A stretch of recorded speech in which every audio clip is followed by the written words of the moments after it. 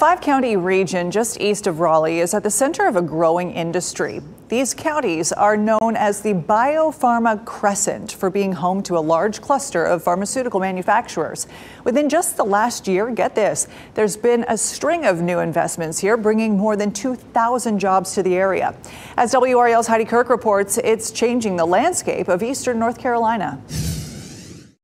In a shoebox of an office at Barton College, you'll find Professor John Bethune. I've lived in places where people would ask me where I was from, and I'd rather say the state than the city.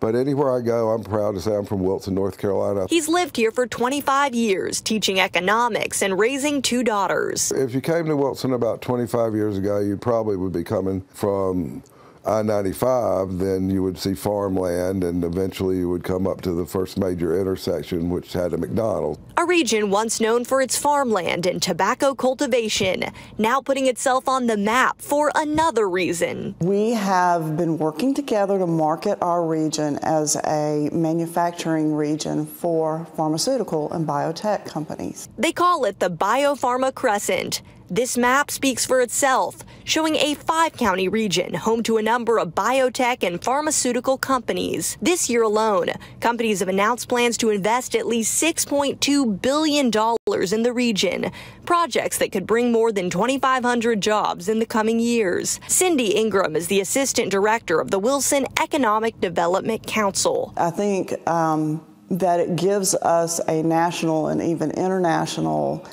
impression.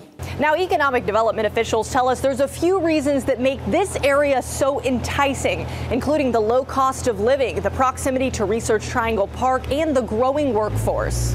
Ingram tells us it's been a years-long venture for her and her team. We had this dream from the beginning that people would see that this gem exists just east of Raleigh. And bringing a sense of pride to the people who live here. Heidi Kirk, WRAL News, Wilson. And you know, it's worth mentioning that most of the jobs coming to the region do pay above the county average.